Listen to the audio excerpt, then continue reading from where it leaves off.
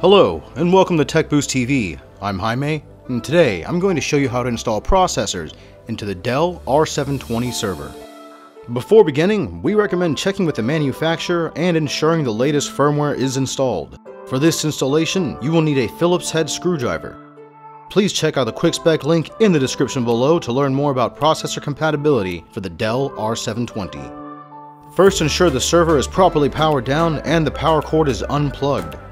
Next, press and hold the power button until the light is completely shut off to ensure there is no residual power remaining on the motherboard.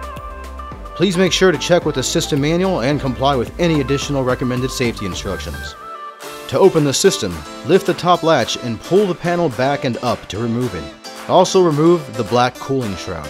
You now have access to the heatsinks, which you must remove to install the processors. Remove CPU 1's heatsink by releasing the two screws and pulling it off. If needed, use paper towel and rubbing alcohol to remove any thermal paste from the heatsink.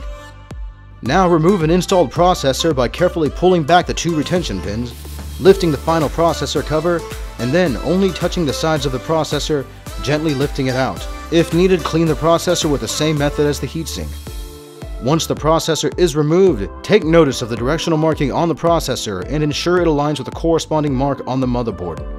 Gently place the processor inside the socket and ensure a snug fit. Close the processor cover and replace the retention pins to lock the processor in place. Now apply a small pea-sized amount of thermal paste to the center of the processor. It will spread out once you place the heatsink on top. Secure the heatsink on top of the processor by screwing down both ends. Installing a processor into the second slot is done in the exact same manner as the first. Remove the heatsink and then the processor, clean them both, install the new processor into the socket, and replace the heatsink.